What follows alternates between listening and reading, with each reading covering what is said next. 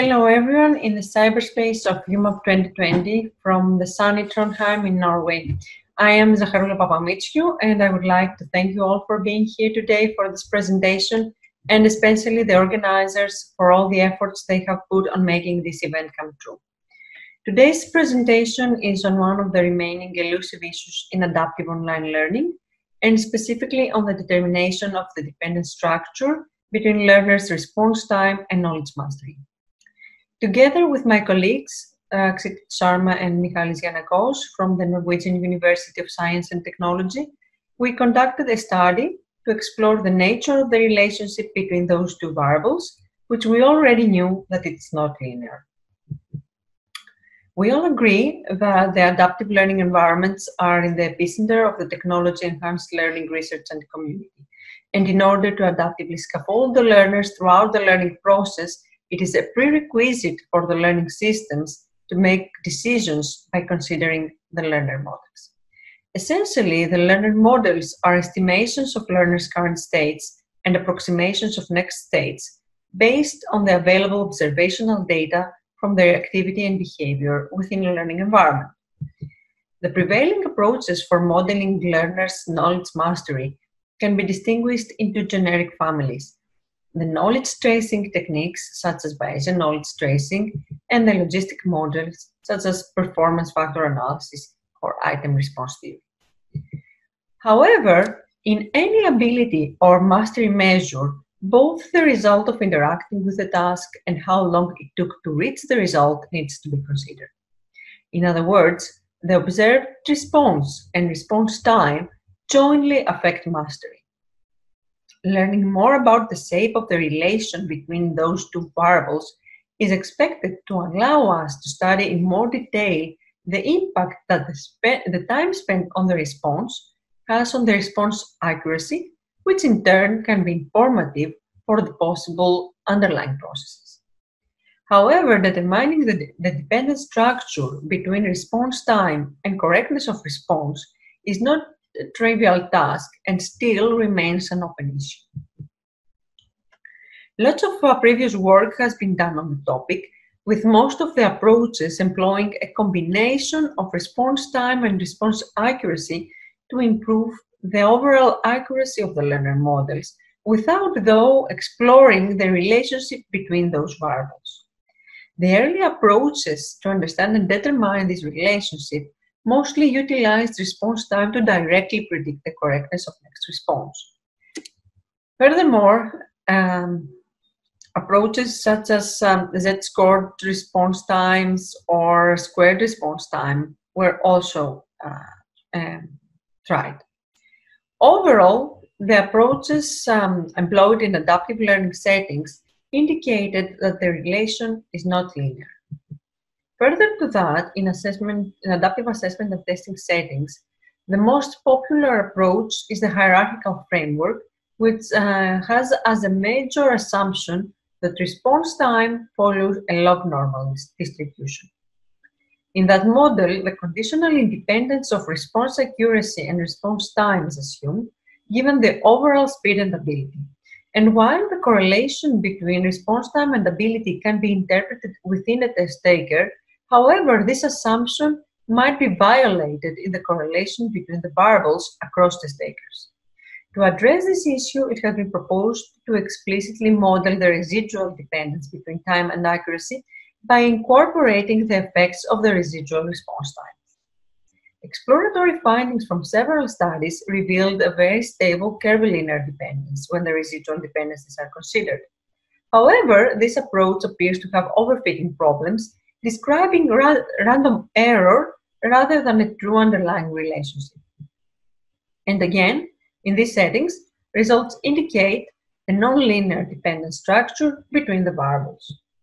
Overall, previous works converge on the fact that the dependent structure between response time and knowledge mastery needs to be determined, and the objective of this study is to explore the degree of association between those two observations, both in learning and in assessment settings.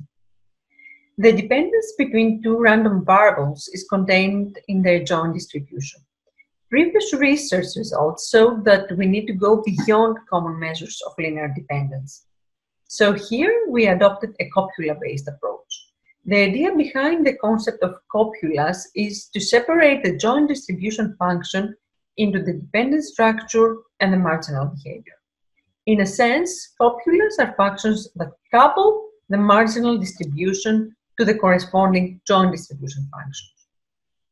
The theoretical foundation for the application of copulas is provided in Clark's theorem, which in brief claims that any multivariate joint distribution can be written in terms of univariate marginal distribution functions and a copula function that describes the dependent structure between the variables.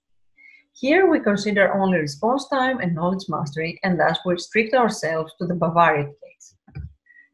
Most of the copulas are parametric, and there are basically two types: the copulas of normal mixture distributions and the Archimedean copulas. The first type refers to the elliptical copulas, such as the Gaussian and the student's T copula, or for simplicity, the T copula.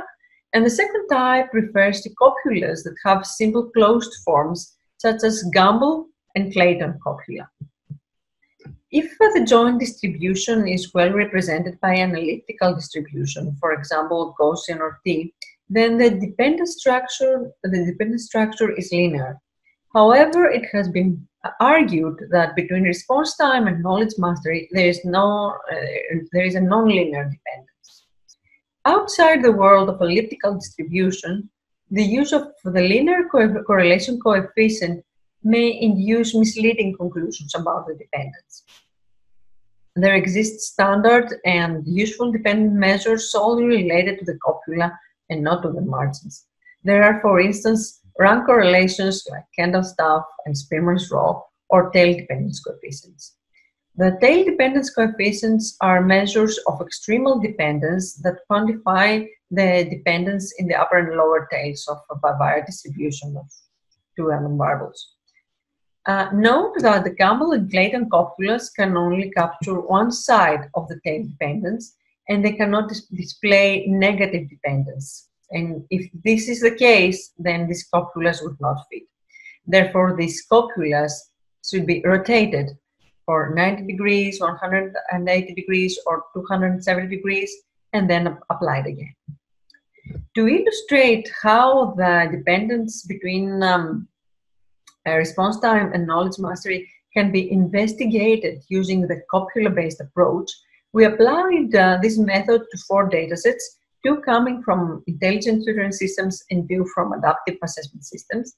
And we initially plotted the datasets to gain first intuitive insight about the observation, the distribution, and the existence of extreme values.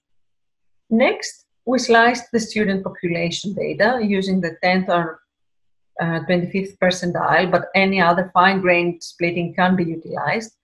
And we split both the response time and knowledge mastery into smaller data sets of subpopulations in smaller blocks in order to explore the bivariate dependent structure for each subpopulation separately. After that, for each block, we fitted the theoretical models and concluded to the empirical models, choosing the ones with the lowest I. And the strength of the decided copula for each block was measured by the respective coefficient, which was lambda upper for Clayton types, lambda lower for Gumbel types, Kendall-Staff for Gaussian, and Spearman's Rho for T. The figures depict the fitting results for all datasets in the 25th percentile for simplicity reasons. In the figures, each color corresponds to one of the detected copula families. In all figures, 2 corresponds to survival Clayton, which is Clayton rotated for 180 degrees. 6 corresponds to survival Gumbel. 7 corresponds to rotated Gumbel for 90 degrees. 8 corresponds to rotated Gumbel for 270 degrees, and 9 corresponds to Gaussian. We can note that the T copula was not detected at all in the data, and the Gaussian was detected in very specific blocks. For the learning data, The overlap of the detected copulas across the datasets was almost 94% when we only considered the generic copula family. And it was around 70% when we take into consideration both the direction of the dependence and the copula family. The respective overlap for the assessment dataset was almost 63% despite the dependence direction. The table summarizes the results for the tail dependence coefficients for its block for all datasets in the 25th percentile. In this table, the blocks correspond to the respective ones in the previous figure from bottom up and left to right. And for example, block 1.1 corresponds to low response time, low knowledge mastery, while block 4.4 corresponds to high response time, higher knowledge mastery. For most of the learning data, the detected copula reveals a strong or moderate dependence structure, which means the tail dependence coefficient is above 0.5. For the assessment data, most of the dependencies were moderate. Note that the number of students in each block is included to showcase that even for smaller partitions of learners, the copula-based method can map a bivariate function for the joint dependence between response time and knowledge mastery. Overall, out of the 10 theoretical copulas, 5 of them were empirically detected across datasets. From the elliptical copulas that imply a linear dependence structure, the T copula was not detected at all, and the Gaussian copula was detected in specific blocks. Hence, the nature of the underlying relationship between the variables of interest is non-linear, but some linearity is detected, as blocks in specific percentiles follow the linear behavior. Moreover, in its context, the detected copulas follow generic patterns across datasets for that context. In the terms of knowledge mastery and response time, those copulas shows that the co-movement of those variables in the tails of the distribution follows specific patterns, and the above-mentioned copulas are utilized to model those patterns. Furthermore, the overlap of the detected empirical patterns between the different datasets was high, and the dependence was strong or moderate across datasets. The approach allows for nonlinear dependence detection and characterization, for the identification of the exact underlying patterns of dependence, and captures both positive and negative dependencies. It is purely data-driven, without overfitting the data. It is parametric, without assumptions on the underlying distributions, and it is not affected by the differences in the marginal distributions. In terms of response times and mastery, the amount of time used by the learners to respond to a task and their knowledge mastery is reflected in the patterns. According to the pattern detected, the learners are located in one of the blocks, and this can guide the adaptation mechanism and strategy.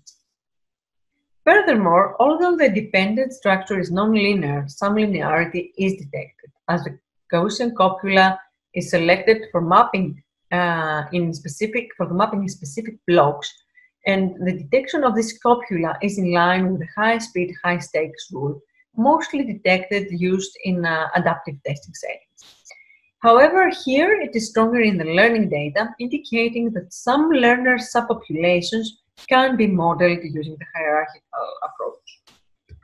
Still, the rotated Gamble and Clayton copulas allow for capturing both positive and negative dependencies, and as such, they can be utilized in the study of rapid guessing. Last but not least, the method allows for the detection of dependent structures even for extreme values in the dataset. Considering the contemporary massive open online courses in which the subpopulations at the tails of the distributions might be thousands, the copula-based approach can be scaled up and allows for detecting the nature of association of response time and knowledge mastery for those students, and open the path for designing adaptive systems for such environments.